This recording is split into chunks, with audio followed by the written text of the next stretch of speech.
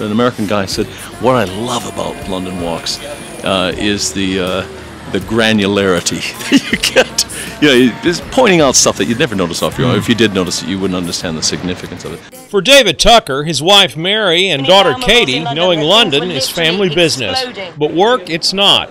No one could possibly have this much fun at work. She said, "Everything was going splendidly until my bosom barked." The Scotsman drinks his whiskey neat. The Irish like it hot. The Australians got no national drink, so they drink the ruddy rot.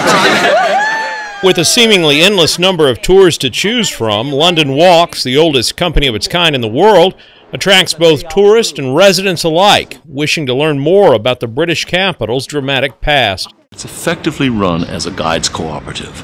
It's run on a sort of profit share basis. We can attract and keep the best guides in London. London Walks uses professionals. So we've got a physician who guides our medical London Walks. We've got a barrister. We've got a criminal defense lawyer. We've got 2 archaeologists. We've got a geologist. We've got Britain's most distinguished crime historian, university lecturers, etc. These are accomplished professionals who know what they're doing. It's been going for half a century now. By common consensus, it's not just me saying that. The New York Times, Let's Go, publications, travel books, etc. It's the best. Among its guided tours is the Old Kensington Village Walk, which winds and weaves its way through 500 years of British history, stopping to introduce contemporaries who keep the royal borough vibrant and to see hidden gems that only locals know about.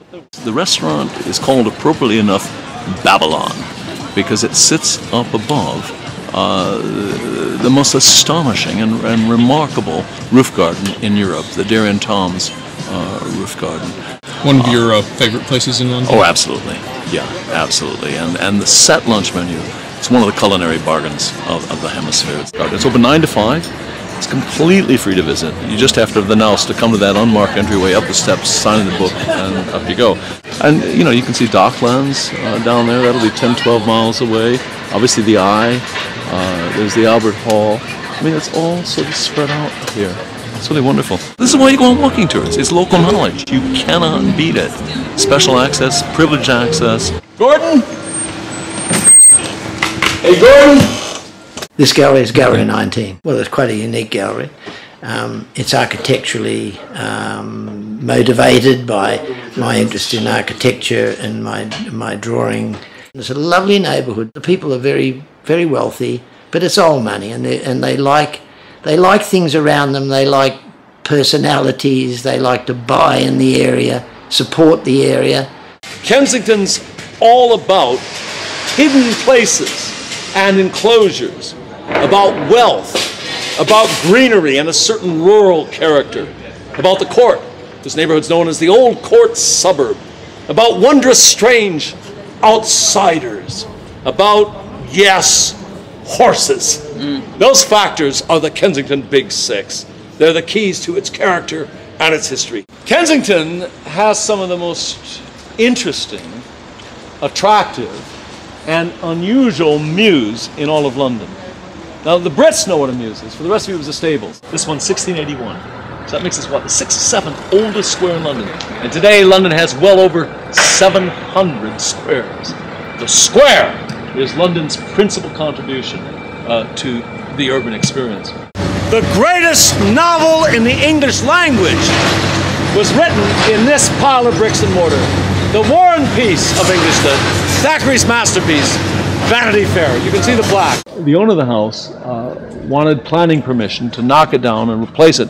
She didn't get planning permission, and she was so angry that she did this. How many times have you done this? I do it every other week on a Saturday and every other week on a Thursday, so about 50 times a year, and I've been guiding it for 30 years at least, I would say. So, yeah, but that's all good because good things happen. I mean, the locals, they get to know you, they start trusting you, and they open up to you. The lowdown on the shop is that occasionally the aristocracy in the neighborhood want to free up some space in their closets. So with his connections, he gets the stuff for a song. I think it's often given to him. It's always the very best Jermyn Street and Savile Row label. We sell vintage clothing, anything that's unusual and stylish. We have a fairly international saying, not fashion, style. Fashion creates nothing. Style is everything. It reflects you, who you are. A lot of our stuff is classic, very classic.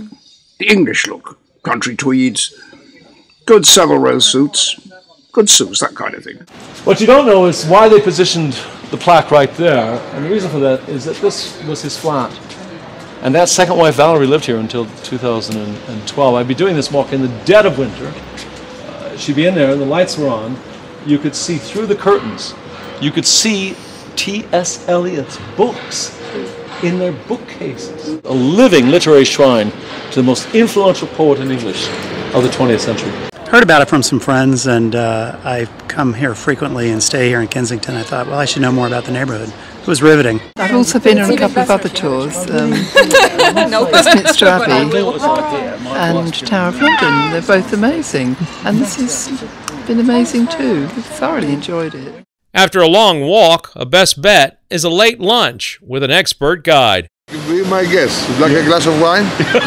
What makes this one of the best places in London to come to? Oh, there's no question about it. Panos makes it the best place, but also the food is superb.